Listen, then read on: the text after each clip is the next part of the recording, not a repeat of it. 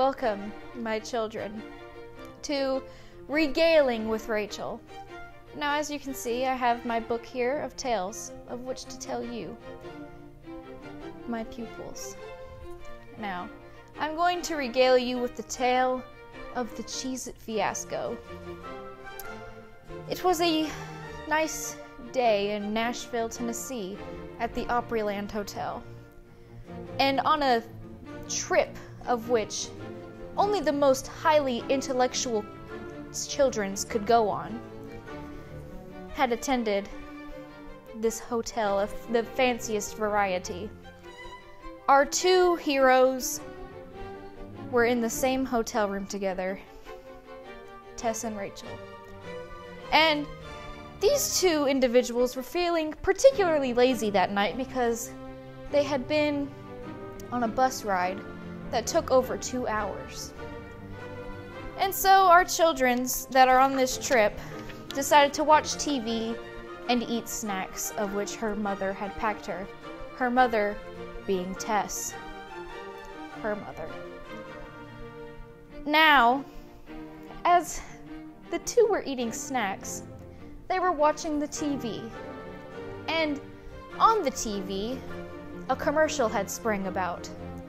This commercial being of the mattress commercials.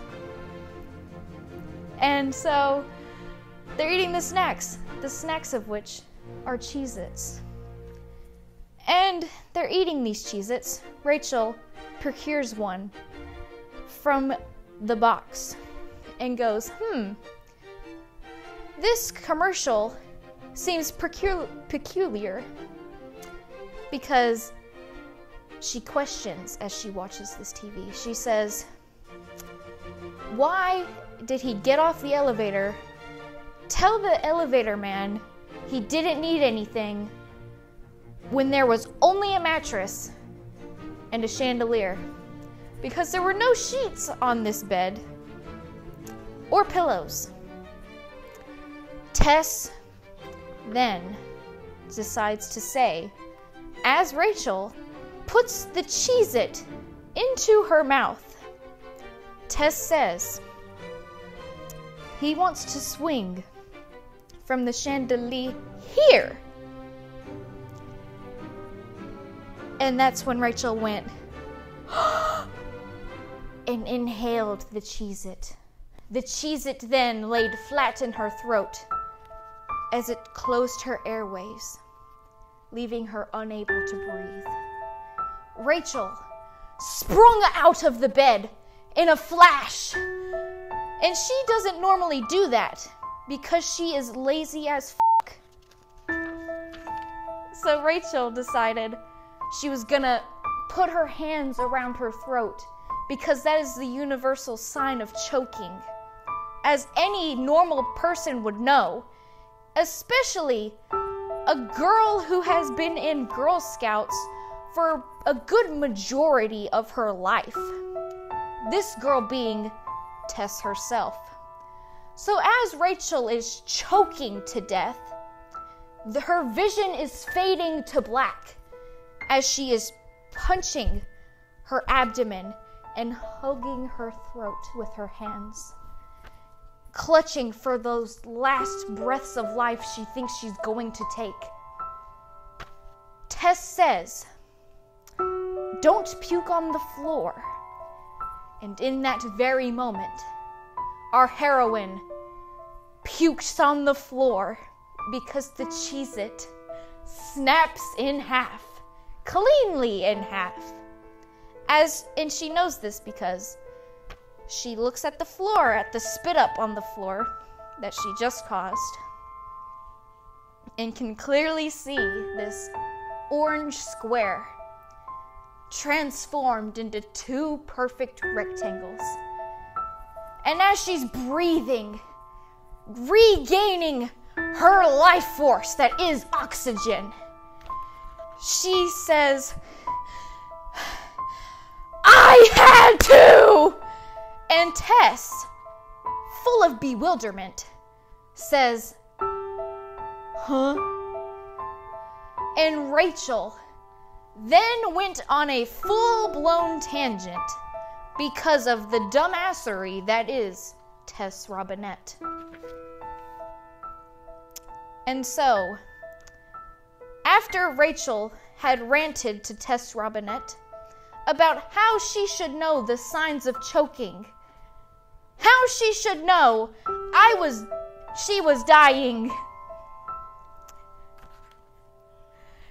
she said, okay, we're gonna be best friends now because this happened before they were friends. And remarkably, these two heroes, I say heroes, really one was a hero, the other one was basically a hobo that just was in the background, that didn't do shit to save someone's life. Really, that's pretty good part of the story. I like it, personally. But anyway, I digress. Rachael decided she was gonna plop back on the bed next to Tess because she was like, you know what? I'm tired. I'm too tired. I almost died. That's what Rachael said.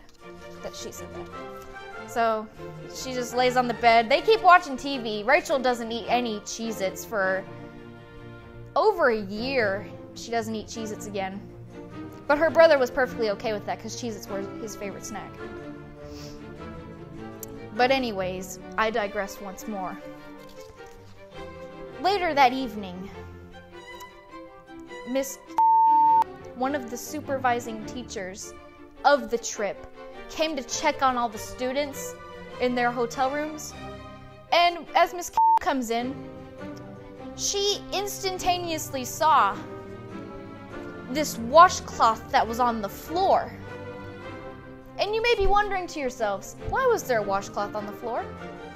Well, you see, Rachael felt bad that she had spit up on the floor. So, she tried to clean it up. She didn't do that good of a job, so she just kind of left the washcloth there as a warning to people that might step on it. So when Miss sees this, she's thinking the same thing. She's like, why is this washcloth on the floor? So Rachael and Tess give each other a look for a minute like, crap, we're gonna have to explain why this washcloth's on the floor. We didn't think we were gonna get checked on because we're good kids, supposedly, on this intellectual trip.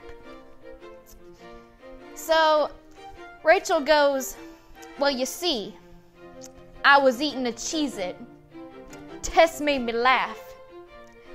I didn't chew it. I just kind of inhaled the Cheez-It. Then Miss was like, oh, okay, so you... And then Rachael was like, yeah. And then I said, or Rachael said, Tess didn't do anything to help me. And Miss was like, all right. And then Miss left. So Miss didn't give any craps as long as I wasn't actually dead. Is what Rachael thought. Anyways, Rachael and Tess then somehow magically became best friends. And really, that's the only thing you need to gather from that story. If you want to become friends with someone, make them choke on their favorite snack food, and then make them hate that snack food, and then bond over it. The end.